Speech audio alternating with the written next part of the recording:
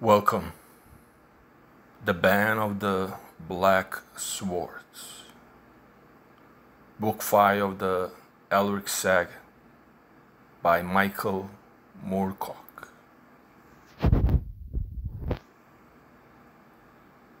Book 2, Kings in Darkness. 3 kings in darkness lie, Guteran of Orc, and I, under a bleak and sunless sky, the third beneath the hill. Song of Burkhart's by James Cawthorne. 1. Elric, Lord of the Lost and sundered empire of Melnibone, rode like a fanged wolf from a trap, all slavering madness and mirth.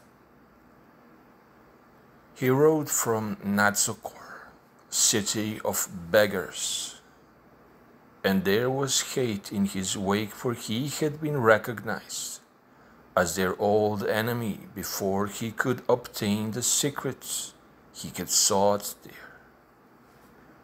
Now they hounded him, and the grotesque little man who rode laughing at Elric's side, Moongloom the Outlander from Elwar and the unmapped East.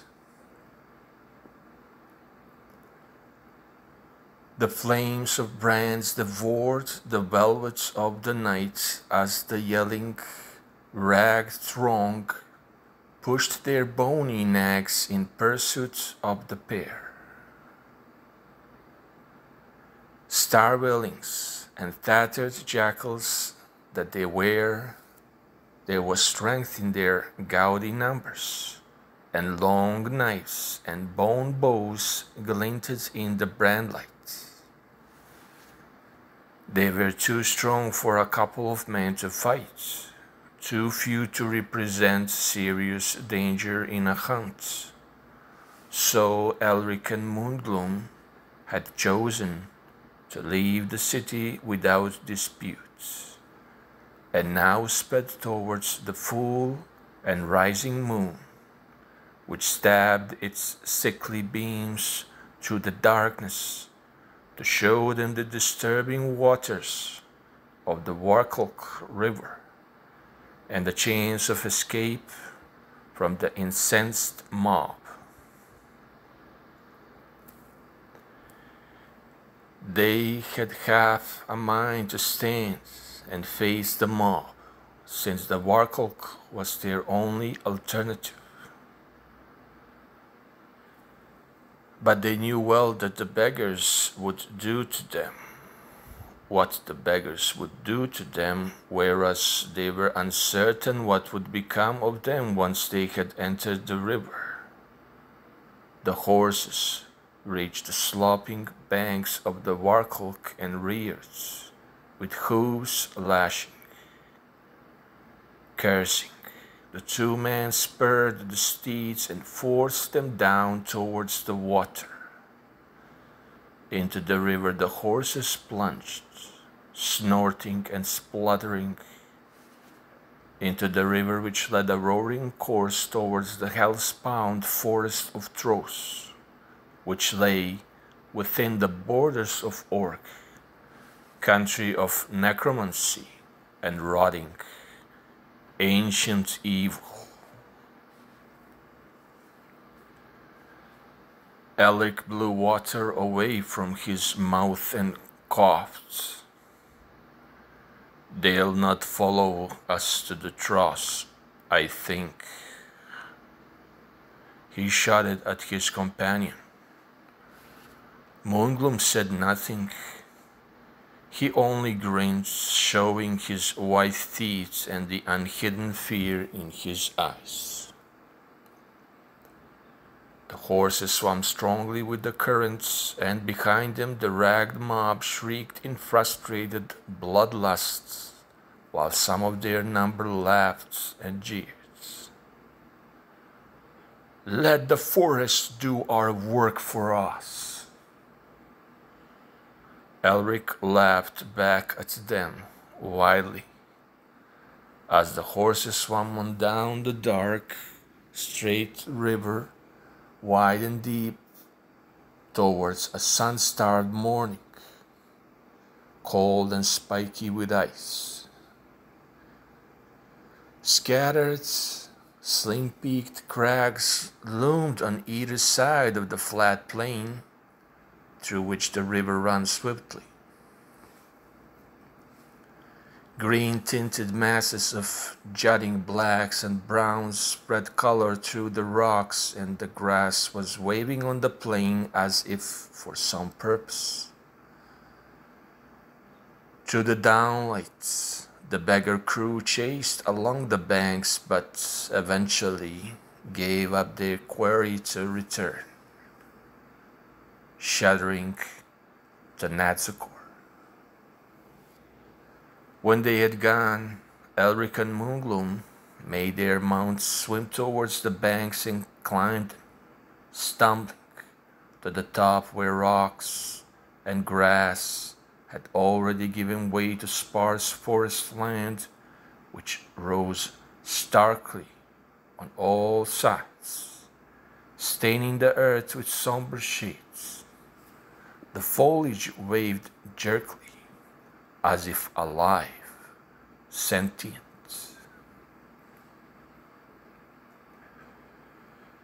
It was a forest of malignantly erupting blooms, blood-colored and sickly mottled. A forest of bending, sinuously smooth trunks, black and shiny. A forest of spiked leaves of murky purples and gleaming greens. Certainly an unhealthy place, if judged only by the odor of rotting vegetation, which was almost unbearable, impinging as it did upon the fastidious nostrils of Elric and Moongloom. Moongloom wrinkled his nose and jerked his head in the direction they had come. Back now?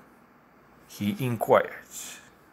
We can avoid throws and cut swiftly across a corner of Orc to be in Bakshan in just over a day. What say you, Elric? Elric frowned. I don't doubt. They welcomed us in Bakshan with the same warmth we received in Natsukor. They'll not have forgotten the destruction we brought there, and the wealth we acquired from their merchants. No, I have a fancy to explore the forest a little. I have heard the tales of Orc and its unnatural forest, and should like to investigate the truth of them. My blade and sorcery will protect us, if necessary. Moongloom sighed. Elric, this once, let us not court the danger. Elric smiled icily. His scarlet eyes blazed out of his dead white skin with peculiar intensity. Danger? It can bring only death. That is not to my liking just yet, Moongloom said. The flesh pots of Bakshan, or if you prefer Jadmar on the other hand. But Elric was already urging his horse onwards, heading for the forest. Moongloom sighed and followed. Soon dark blossoms hid most of the sky, which was dark enough, and they could see only a little way in all directions. The rest of the forest seemed vast and sprawling. They could sense this, though sight of most of it was lost in the depressing gloom. Moongloom recognized the forest from descriptions he had heard from mad-eyed travelers who drank purposefully in the shadows of Natsukort's taverns. This is the forest of Tross, sure enough, he said to Elric. It's told of how the doomed folk released tremendous forces upon the earth and caused terrible changes among men, beasts, and vegetation. This forest is the last they created and the last to perish. A child will always hate its parents at certain times, Elric said mysteriously. Children of whom to be extremely wary, I should think, Moongloom retorted. Some say that when they were at the peak of their power, they had no gods to frighten them. A daring people indeed, Elric replied with a faint smile. They have my respect, now fear, and the gods are back, and that at least is comforting. Moongloom puzzled over this for a short time, and then eventually said nothing. He was beginning to feel uneasy. The place was full of malicious rustlings and whispers, though no living animal inhabited it.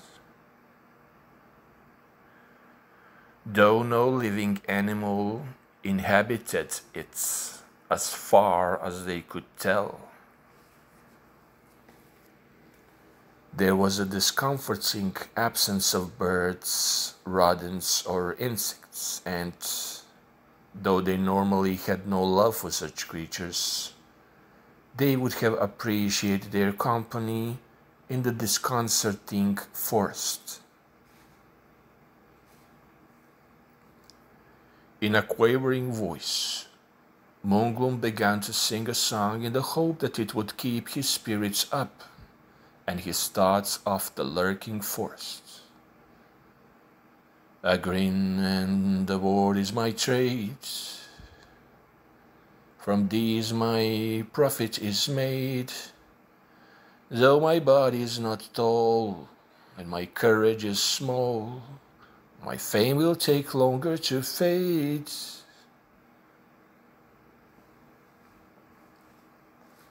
So singing, with his natural amiability returning, Moongloom rode after the man he regarded as a friend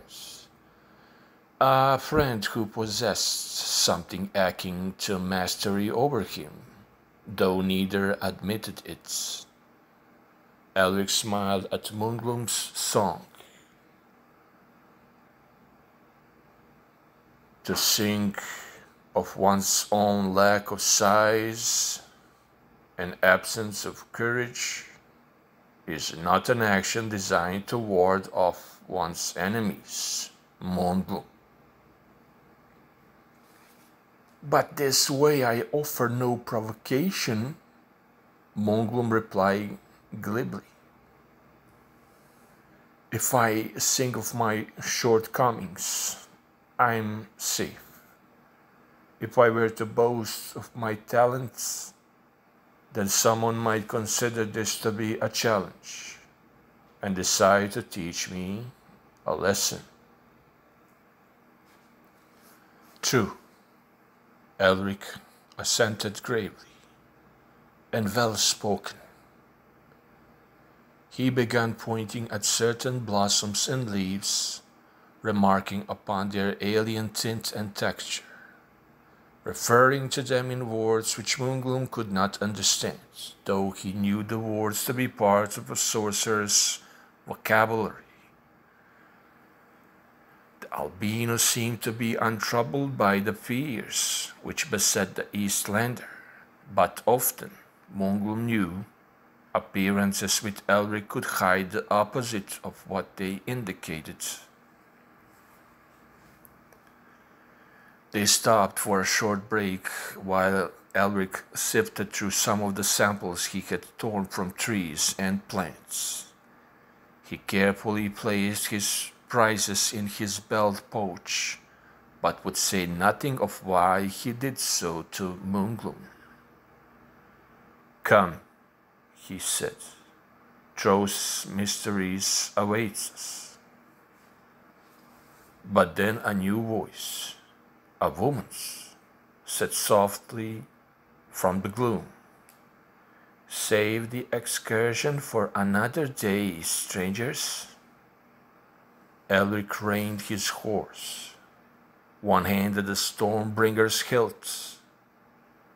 The voice had had an unusual effect upon him. It had been low, deep, and had, for a moment, sent the pulse in his throat throbbing.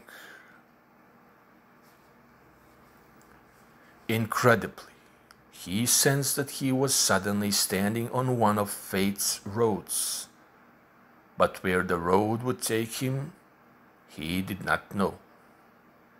Quickly, he controlled his mind, and then his body, and then looked towards the shadows from where the voice had come.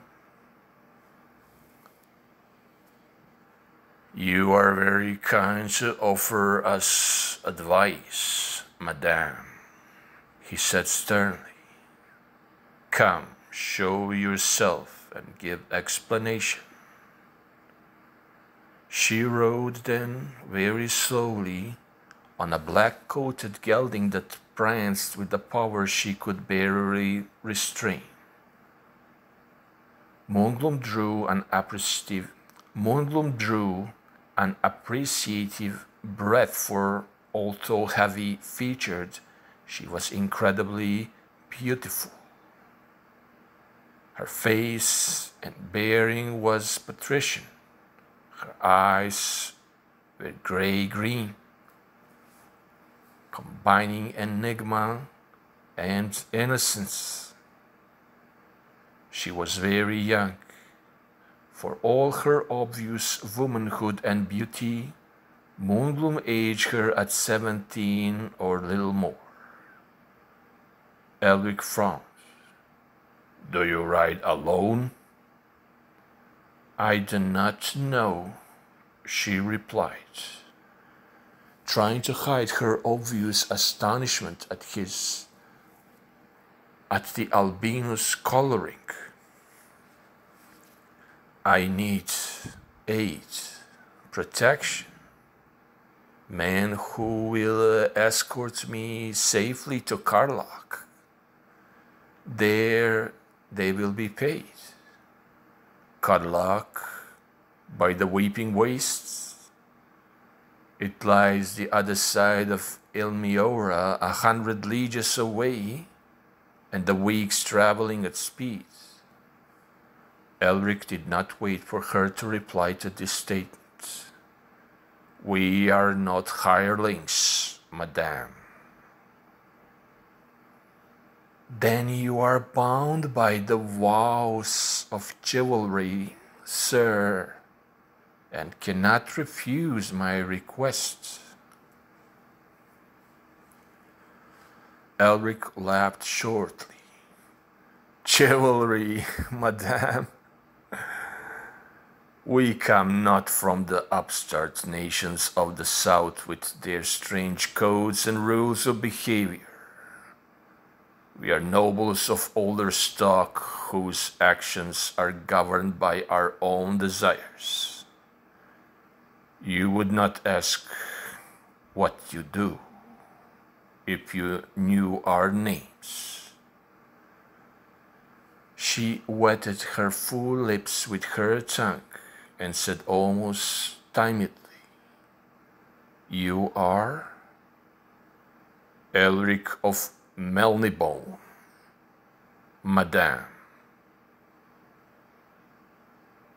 Madame called Elric woman slayer in the west. And this is the moongloom of Elwer. He has no conscience. She said, "There are legends. The white-faced reaver, the hell-driven sorcerer, with a blade that drinks the soul of man." Aye, that's true. And however magnified they are with the retelling, they cannot hint those tales at the darker truths which lie in their origin. Now, Madame, do you still seek our aid? Elric's voice was gentle, without menace, as he saw that she was very much afraid, although she had managed to control the signs of fear, and her lips were tight with determination. "I have no choice.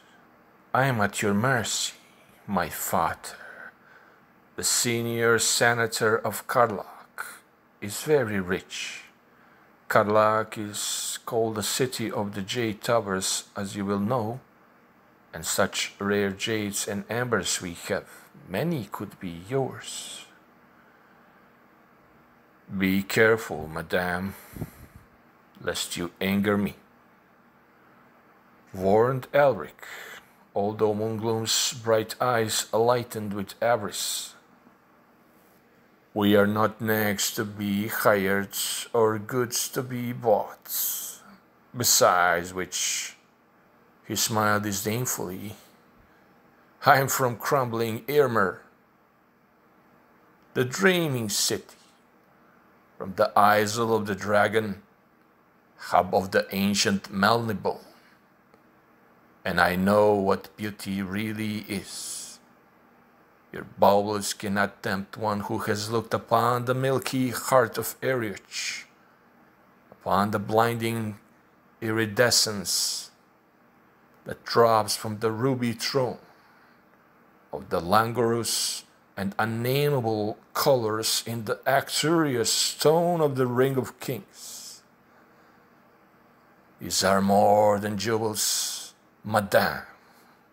They contain the life stuff of the universe." "I apologize, Lord Elric, and to you, Sir Moongloom." Elric laughed, almost with affection. "We are grim clowns, lady, but the gods of luck aided our escape from the Nazgûl, and we owe them a debt. We'll escort you to the Karlak, city of the Jade Towers, and explore the Forest of Throws another time."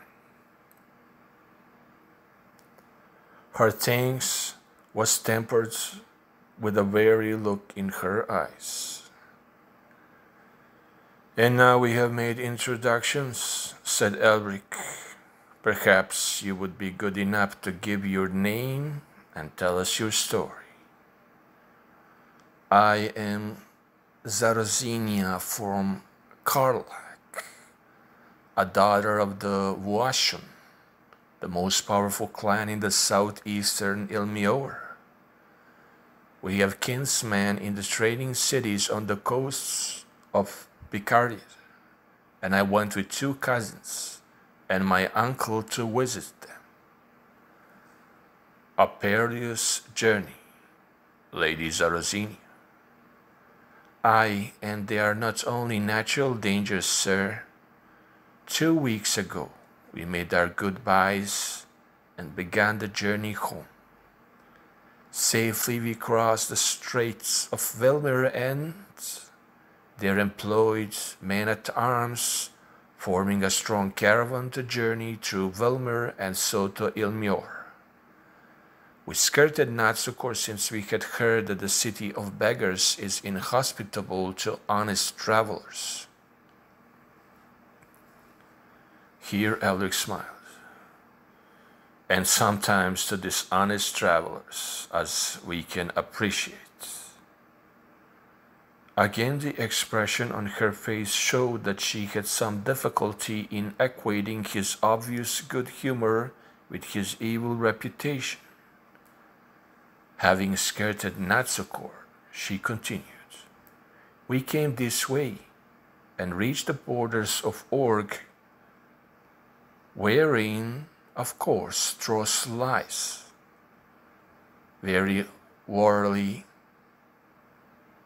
we traveled, knowing Dark Orc's reputation, along the fringes of the forest, and then we were ambushed, and our hired men-at-arms deserted us." "Ambushed, eh?" broke in Mungo. "By whom, madame? Did you know?" "By their unsavory looks and squat shapes. They seemed natives. They fell upon the caravan, and my uncle and cousins fought bravely but were slain. One of my cousins slapped the rump of my gelding and sent it galloping so that I could not control it.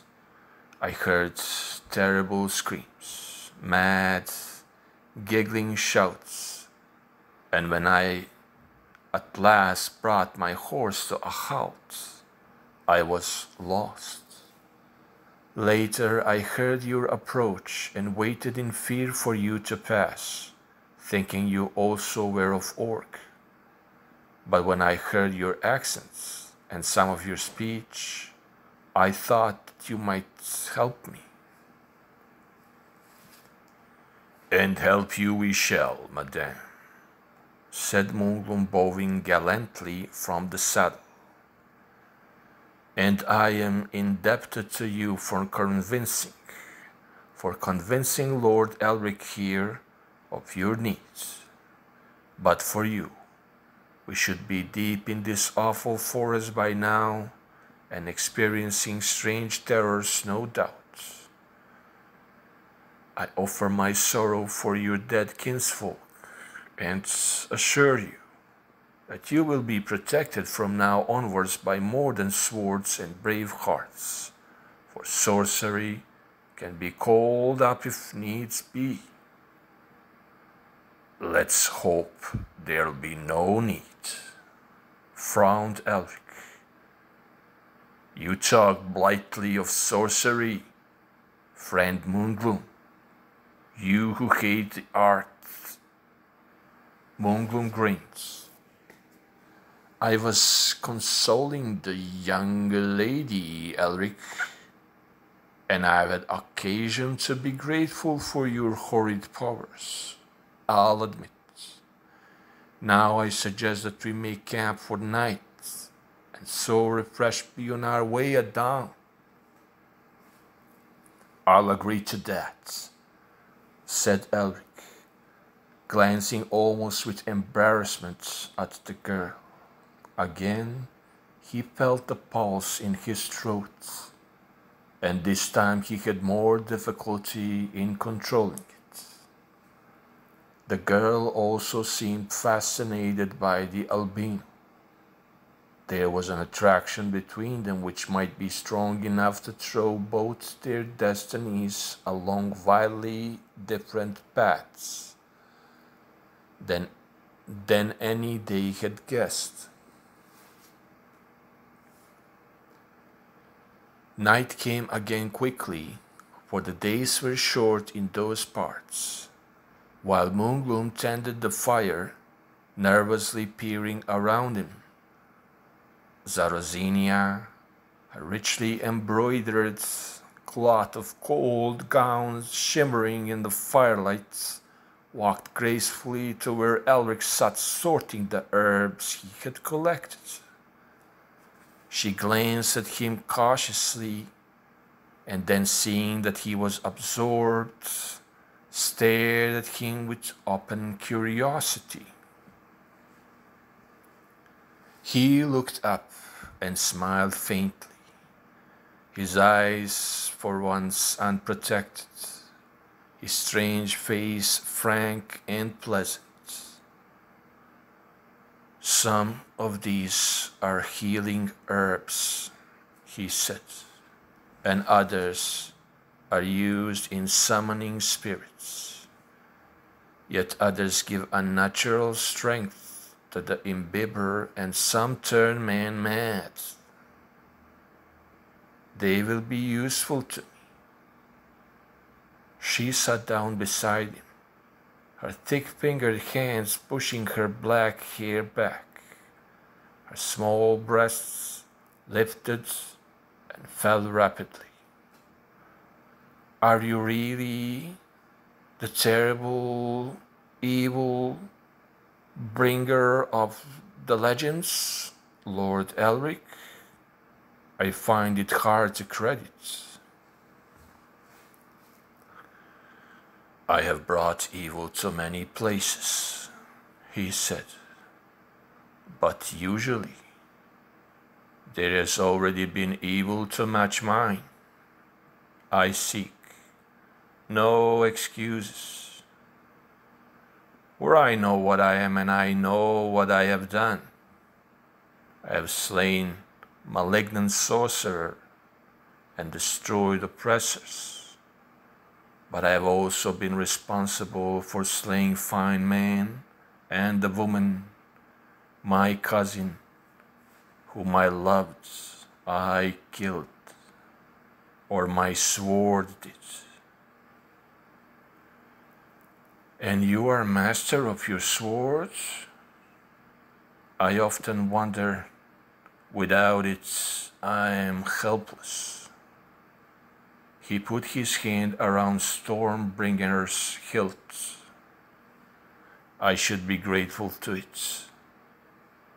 Once again his red eyes seemed to become deeper, protecting some bitter emotion rooted at the core of his soul.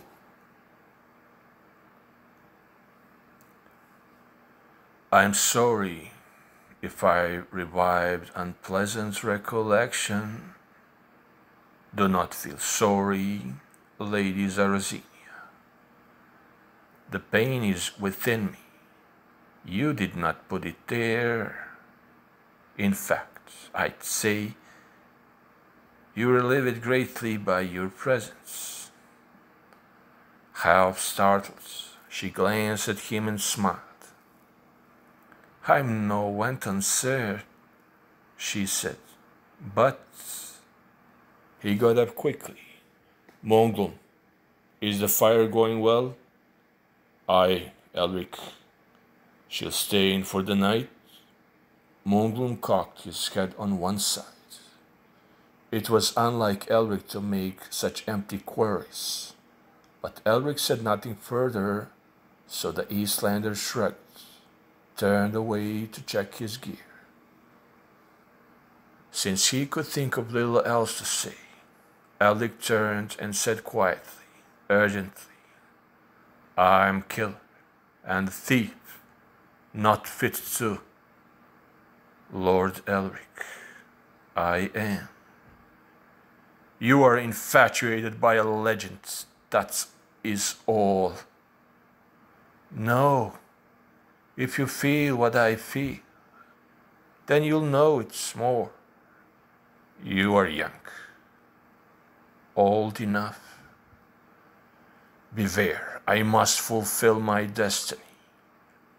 "Your destiny?" "It is no destiny at all, but an awful thing called doom.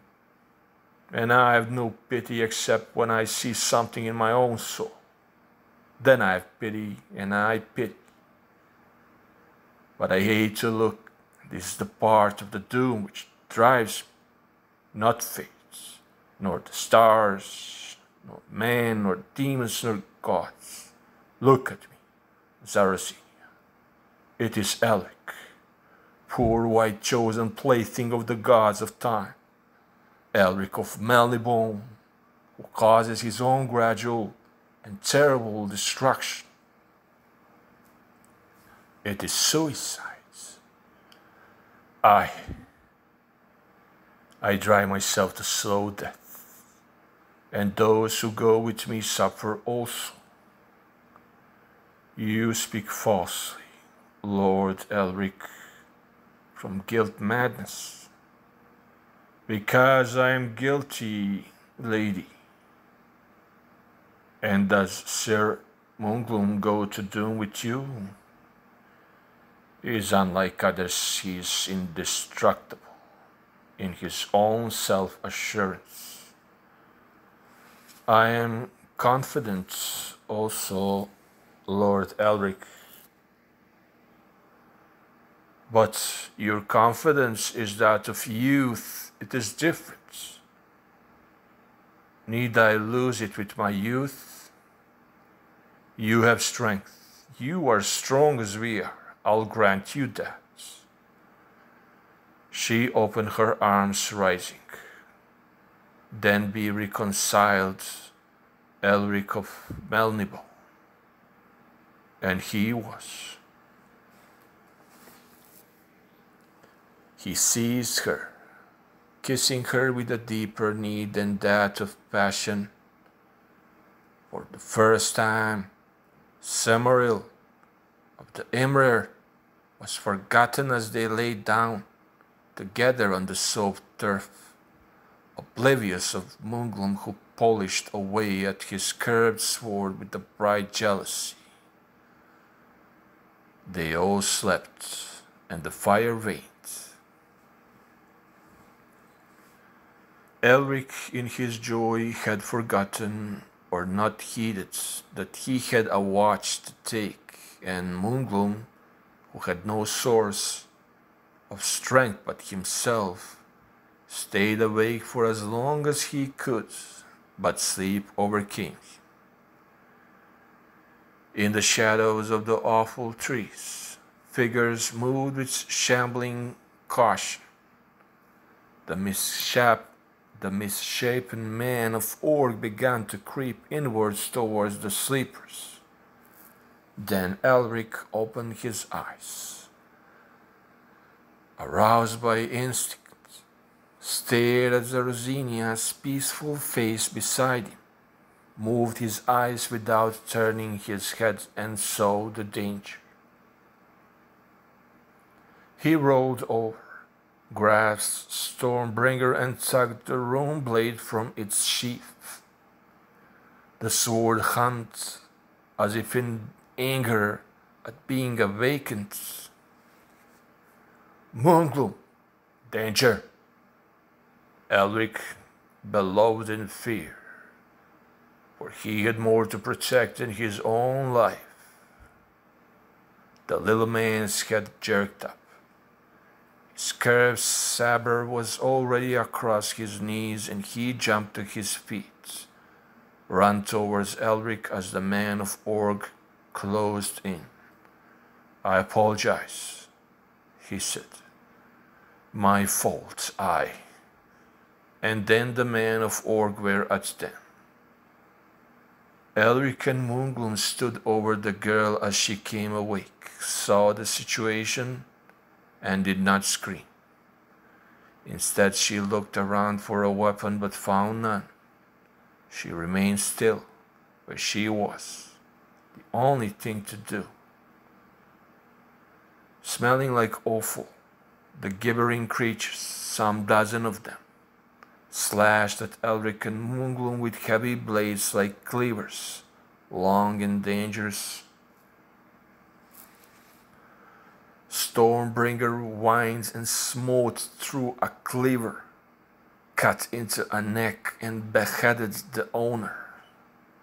Blood gurgled from the corpse as it slumped back across the fire. Moongloom ducked beneath a holding cleaver.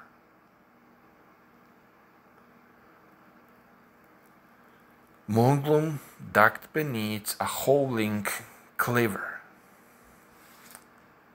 a howling cleaver, lost his balance, fell, slashed at his opponent's legs, and hamstrung him so that he collapsed shrieking. Monglum stayed on the ground and lunged upwards, taking another in the heart. Then he sprang to his feet and stood shoulder to shoulder with Elric while Zarosinia got up behind him. "The horses," grunted Elric. "If it's safe, try to get them." There were still 7 natives standing, and Monglum groaned as a cleaver sliced flesh from his left arm, retaliated, pierced the man's throat, turned slightly, and sheared off another's face. They pressed forward, taking the attack to the incensed foe. His left hand covered with his own blood, Monglum painfully pulled his long poignard from its sheath and held it with his thumb along the handle, blocked an opponent's swing, closed in and killed him with the ripping upward thrust of the dagger, the action of which caused his wounds to pound with agony. Elric held his great rune sword in both hands and swung it in a semicircle, hacking down the howling, misshapen things. Zarosinia darted towards the horses, leaped onto her own, and led the other two towards the fighting man. Elric smote at another and got into his saddle, thanking his own forethought to leave the equipment on the horses in case of danger. Monglum quickly joined him, and they thundered out of the clearing. "The saddlebags," Monglum called in greater agony than that created by his wound. "We've left the saddlebags." "What of it? Don't press your luck, my friends." "But all our treasures in them." Elric laughed, partly in relief, partly from real humor. "We'll retrieve them, friend, never fear." "I know you, Elric. You know value for realities." But even Monglum was laughing as they left the enraged man of Orc behind them and slowed to a canter. Elric reached and hugged Zarosinia. "You have the courage of your noble clan in your veins," he said. "Thank you," she replied, pleased with the compliments. "But we cannot match such sportsmanship as that displayed by you and Monglum. It was fantastic." "Thank the blade," he said shortly. "No, I will thank you. I think you place too much reliance upon that hell weapon, however powerful it is. I need it." "For what?" "For my own strength, and now to give strength to you." "I'm no vampire," she smiled, "and need no such fearful strength as that supplies." "Then be assured that I do," he told her gravely. "You would not love me if the blade did not give me what I need. I'm like a spineless sea thing without it." "I do not believe that, but will not dispute with you now." They rode for a while without speaking. Later, they stopped, dismounted, and Zarozenia put herbs that Elric had given her upon Munglum's wounded arm and began to bind it. Elric was thinking deeply. The forest rustled with macabre, sensuous sounds. "We're in the heart of Tros," he said, "and our intention to scare to the forest has been forestalled. I have it in mind to call on the King of Org and so round off our visits." Munglum laughed. "Shall we send our swords along first and bind our own hands?" His pain was already eased by the herbs, which were having quick effect. "I mean it. We owe, all of us, much to the men of Orc. They slew Zarozenia's uncle and cousins. They wounded you, and they now have our treasure. We have many reasons for asking the king for our recompense. Also, they seem stupid and should be easy to trick. The king will pay us back for our lack of common sense by tearing our limbs off. I'm in earnest. I think we should go. I'll agree that I'd like our wealth returned to us, but we cannot risk the lady's safety, Elric." "I am to be Elric's wife, Munglum. Therefore, if he visits the King of Org, I shall come too." Munglum lifted an eyebrow. A quick curtsy. "She speaks the truth, however.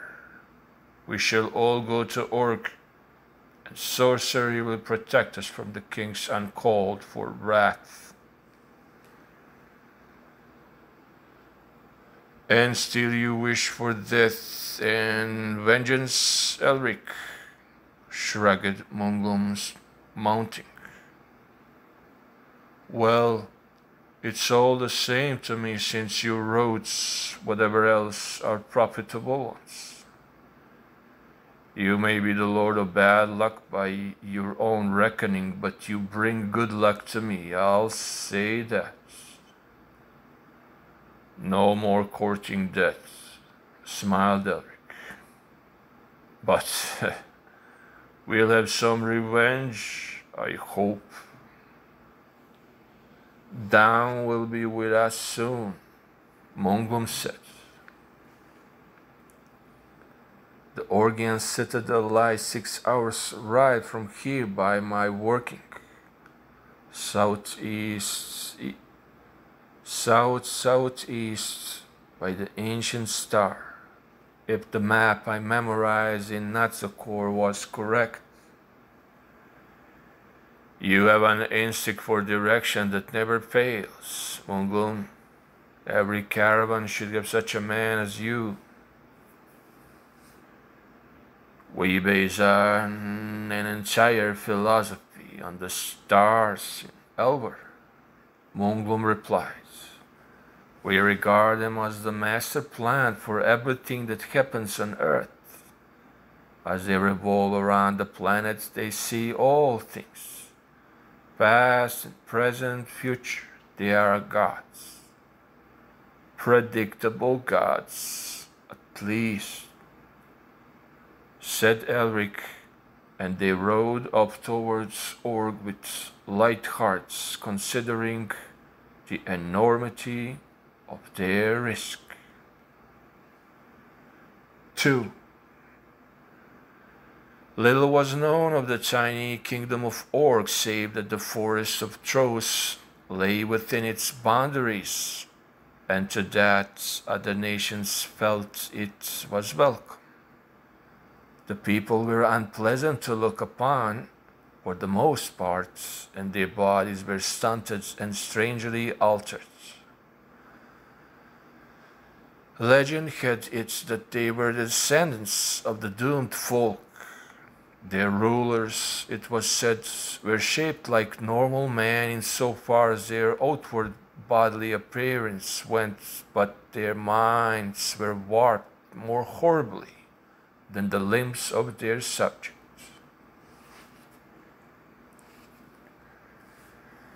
The inhabitants were few and were generally scattered, ruled by their king from his citadel, which was also called Orc. It was for this citadel that Elric and his companions rode, and as they did so, Elric explained how he planned to protect all from the natives of Orc. In the forest, he had found a particular leaf which, when used with certain invocations, which were harmless in that the invoker was in little danger of being harmed by the spirits he marshals, would invest that person and anyone else to whom he gave the drug distilled from the leaf with temporarily invulnerability, would invest that person and anyone else to whom he gave the drug distilled from the leaf with temporary invulnerability. The spell somehow reknitted the skin and flesh structure so that it could withstand any edge and almost any blow. Elric explains in rare, garrulous mood how the drug and spell combine to achieve the effects, but his archaisms and esoteric words meant little to the other two. They stopped an hour's ride from where Moongloom expected to find the citadel so that Elric could prepare the drug and invoke the spell. He worked swiftly over a small fire, using an alchemist's pestle and mortar, mixing the shredded leaf with a little water. As the brew bubbled on the fire, he drew peculiar runes on the ground, some of which were twisted into such alien forms that they seemed to disappear into a different dimension and reappear beyond it. Bone and blood and flesh and sinew, spell and spirit bind anew, potent potion work the life charm, keep its takers safe from harm.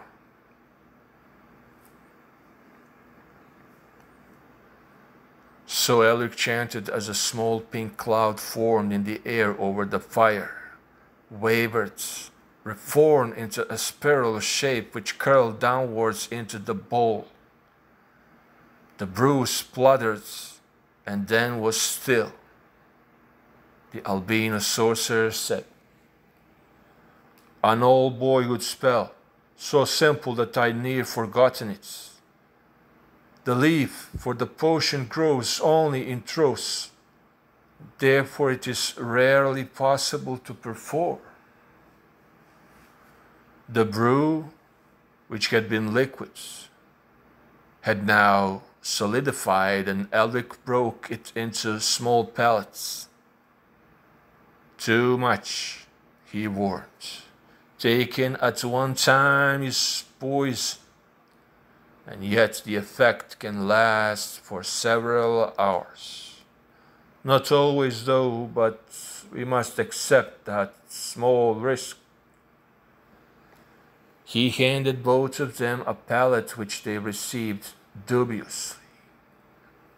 "Swallow them just before we reach the citadel," he told them, "or in the event of the man of Orc finding us first. Then they mounted and rode on again.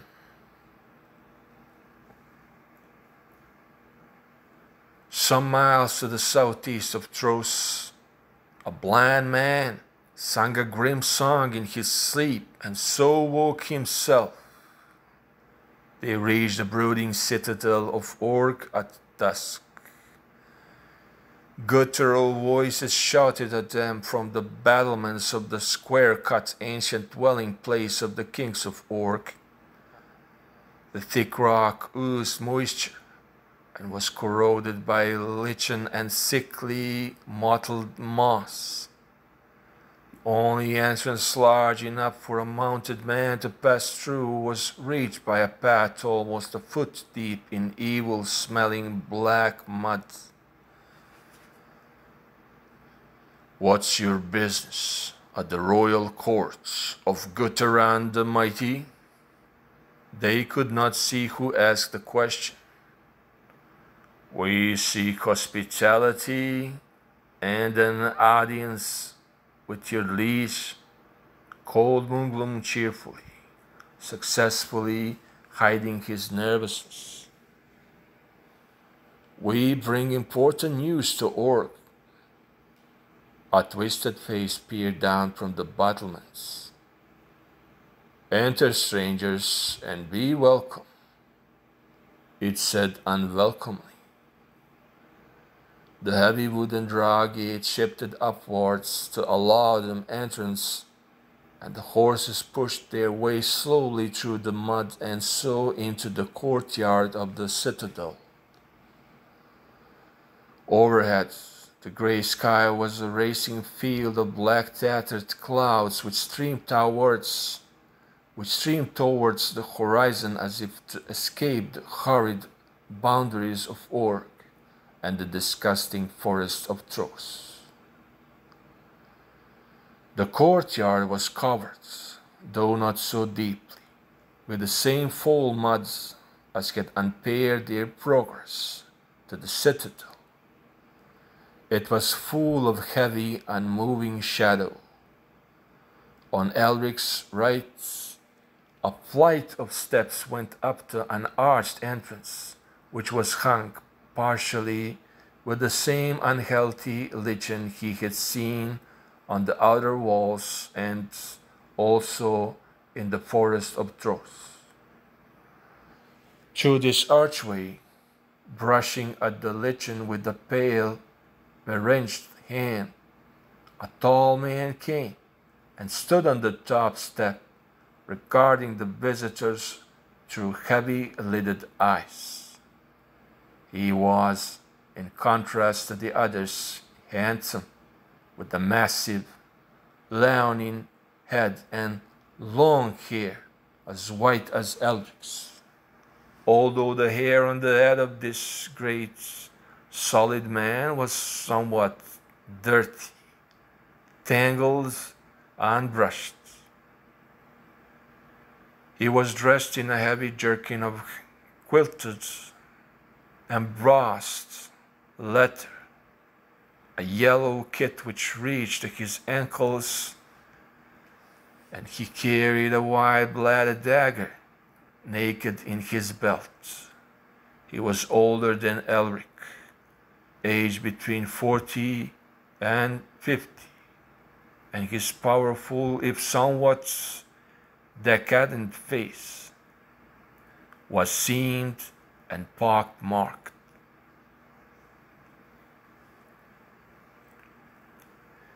He stared at them in silence and did not welcome them.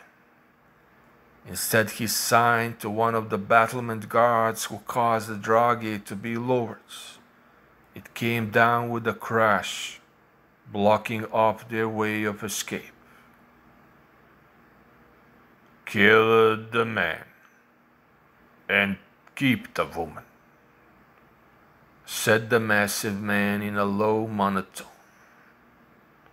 Elric had heard dead men speak in that manner. As planned, Elric and Moongloom stood either side of Zarazenia and remained where they were. arms folded.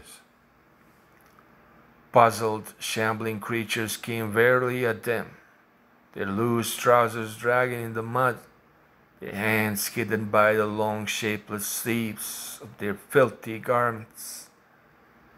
They swung their clippers. Elric felt a faint shock as the blade thudded onto his arm, but that was all. Moongloom's experience was similar. The men fell back, amazement and confusion on their bestial faces.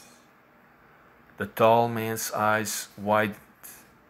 He put one ring-covered hand to his thick lips, chewing at the nail. Our swords have no effect upon them, King. They do not cut and they do not bleed. What are these folk? Elric laughed theatrically. We are not common folk, little human. Be assured. We are the messengers of the gods, and come to your king with a message from our great masters. Do not worry. We shall not harm you, since we are in no danger of being harmed. Stand aside and make us welcome.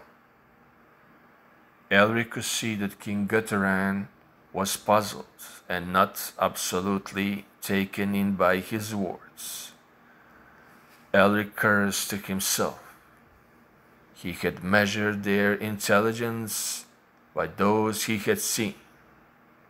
This king, mad or not, was much more intelligent, was going to be harder to deceive. He led the way up the steps towards blubbering Gutturan. Greetings, King Gutturan. The gods have at last returned to Orc, and wish you to know this. Orc has had no gods to worship for an eternity, said Gutturan hollowly, turning back into the citadel. Why should we accept them now? You are impertinent, King, and you are audacious. How do I know you come from the gods? He walked ahead of them, leading them through the low-roofed halls. You saw that the swords of your subjects had no effect upon us. True. I'll take that incident as a proof, or the moment. I suppose there must be a banquet in your honor. I shall order it. Be welcome, messengers. His words were ungracious, but it was virtually impossible to detect anything from Gutturan's tone, since the man's voice stayed at the same pitch.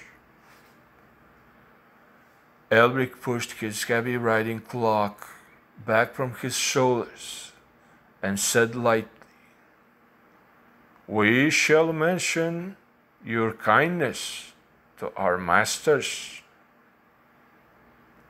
The court was a place of gloomy halls and false laughter, and although Elric put many questions to Gutturan, the king would not answer them, or did so by means of ambiguous phrases which meant nothing.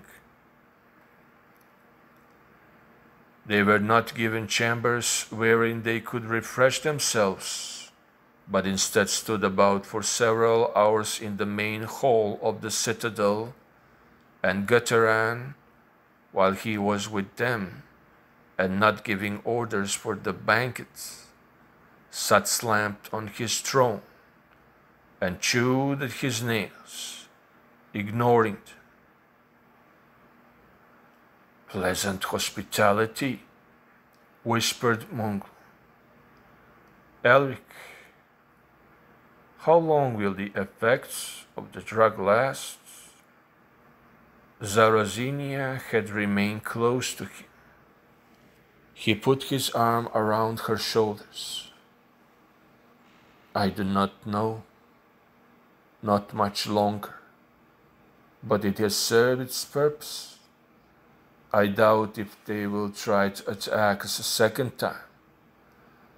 However, beware of other attempts, subtler ones, upon our lives.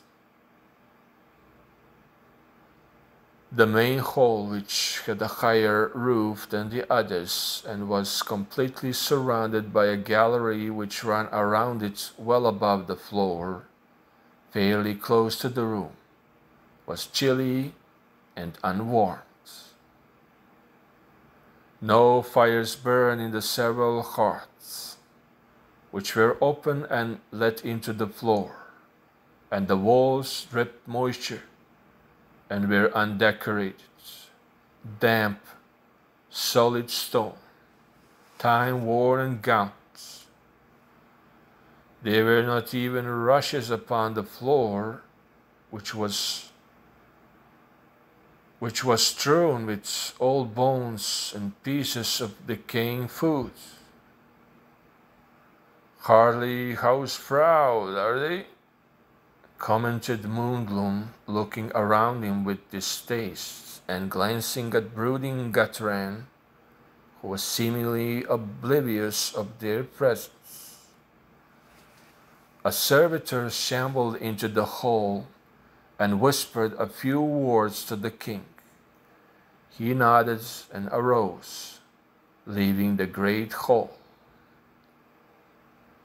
Soon men came in, carrying benches and tables, and began to place them about the hall.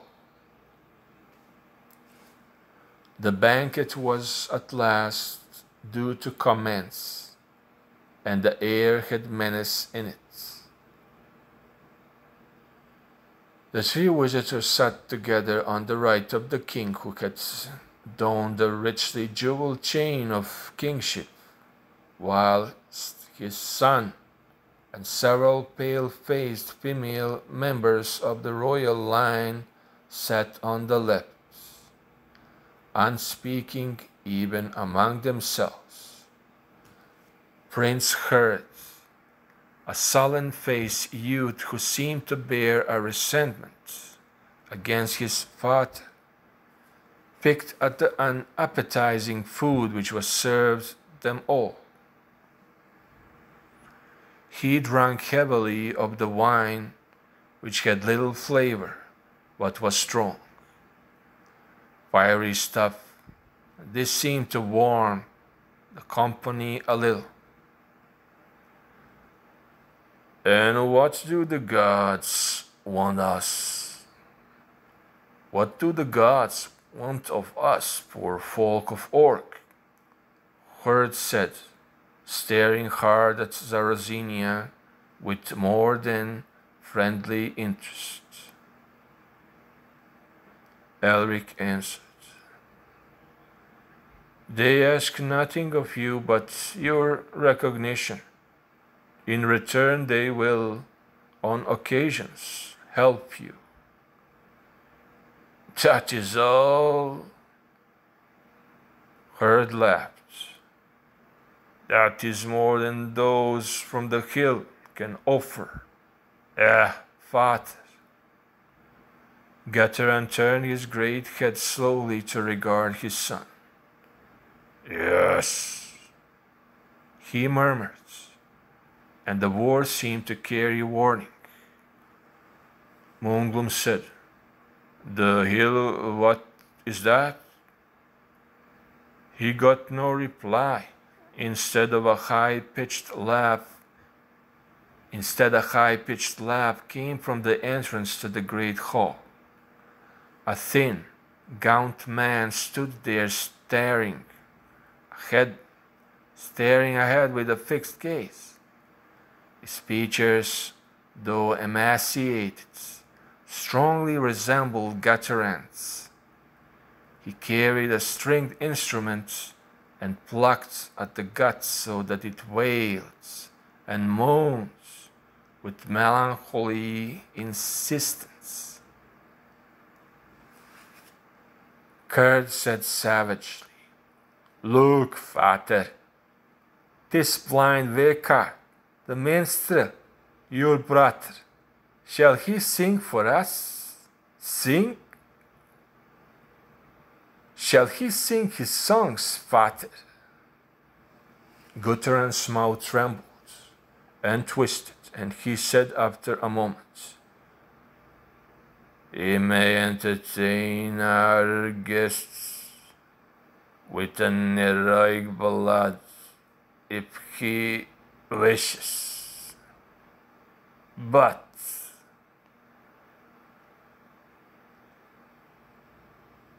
But certain other songs he shall not sing." Kurt grins maliciously.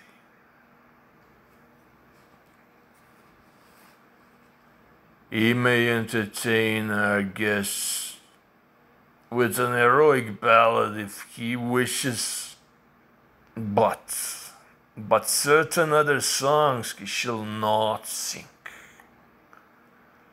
Kurt grinned maliciously. He seemed to be tormenting his father deliberately in some way which Elric could not guess. Kurt shouted at the blind man, "Come, Uncle Vekar, sing." "There are strangers present," said Vekar hollowly above the wail of his own musics. "Strangers in Orc.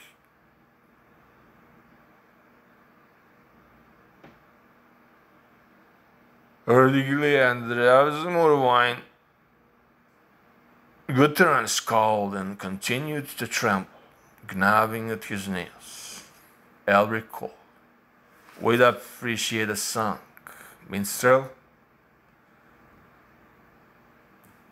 "Then you'll have the Song of the Three Kings in Darkness, strangers, and hear the ghastly story of the kings of Orc."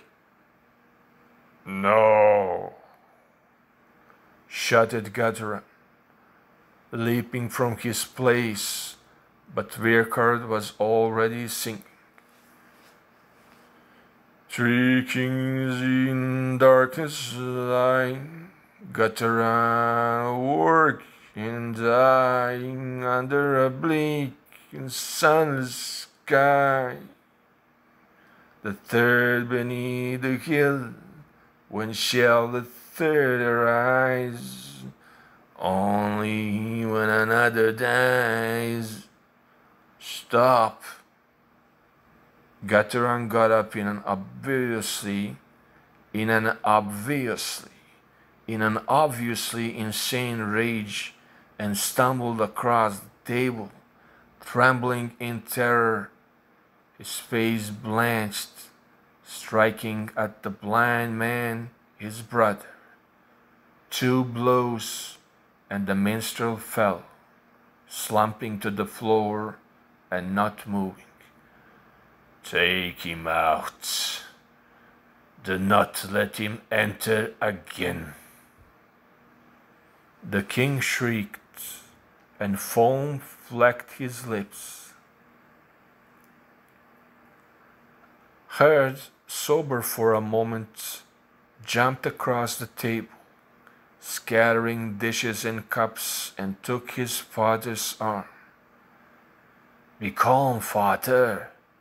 I have a new plan for our entertainments." You seek my throne. 'Twas you, Vekar, to sing his dreadful song. You know I cannot listen without He stared at the door. One day the legend shall be realized, and the king shall come. Then shall I, you and Orc perish. Father.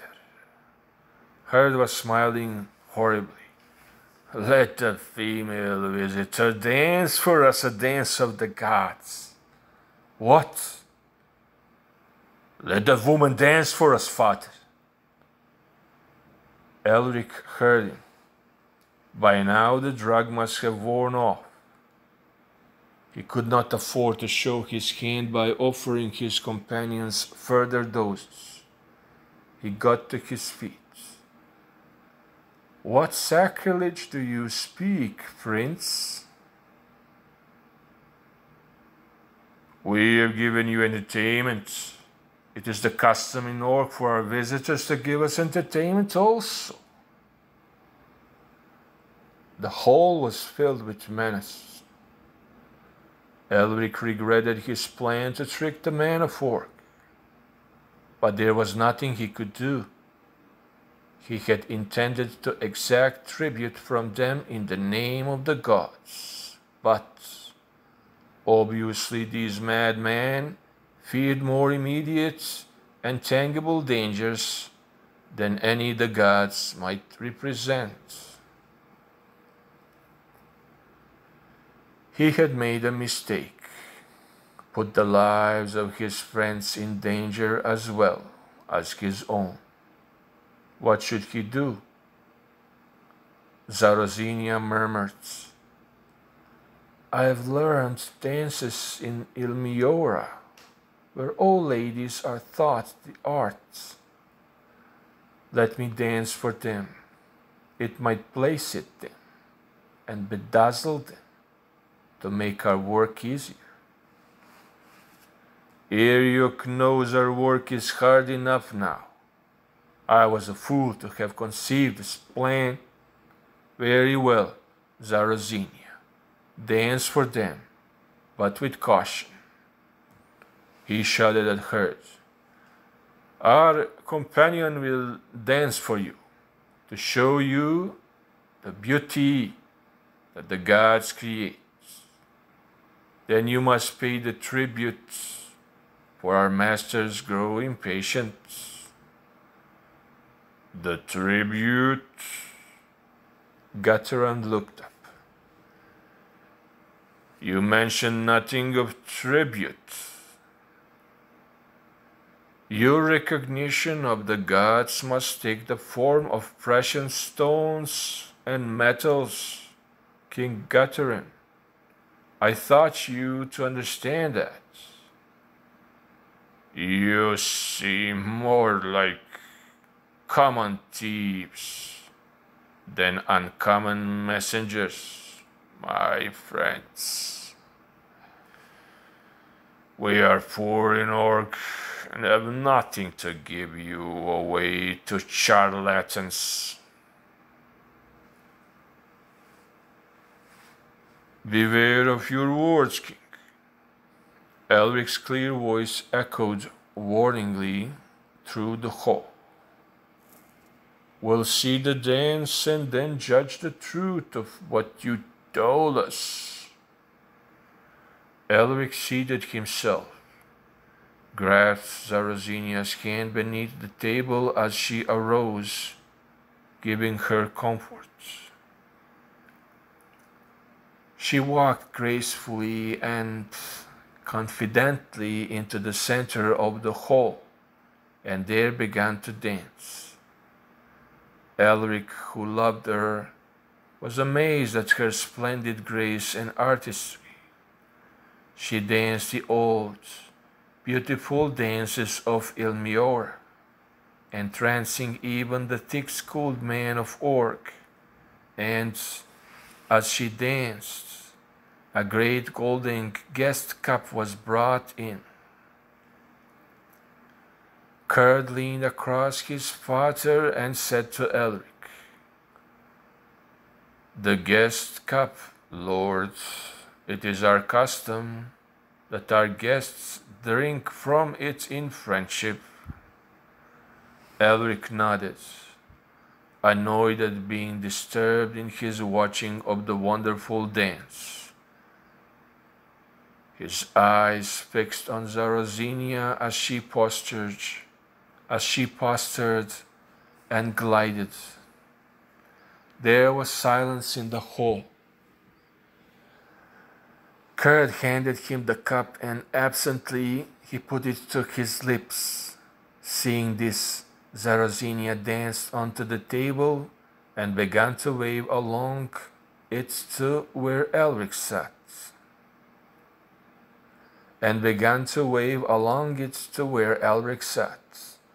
As he took the first sip, Zarosinia cried out and, with her foot, knocked the cup from his hand.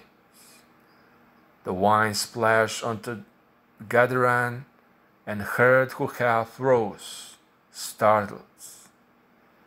"It was drugged, Elric. They drugged it." Herd lashed at her with his hand, striking her across the face. She fell from the table and lay moaning slightly on the filthy floor. "Bitch! Would the messengers of gods be harmed by a little drugged wine?"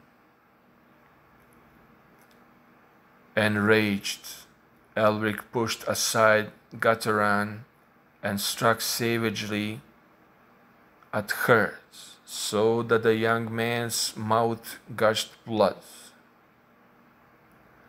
But the drug was already having effect. Gateran shouted something, and Moongloom drew his saber, glancing upwards. Elric was swaying, his senses were jumbled, and the scene had an unreal quality. He saw servants grasp Zarosinia, but could not see how Moongloom was faring. He felt sick and dizzy, could hardly control his limbs. Summoning up his last remaining strength, Elric dubbed Herd down with one tremendous blow. Then he collapsed into unconsciousness.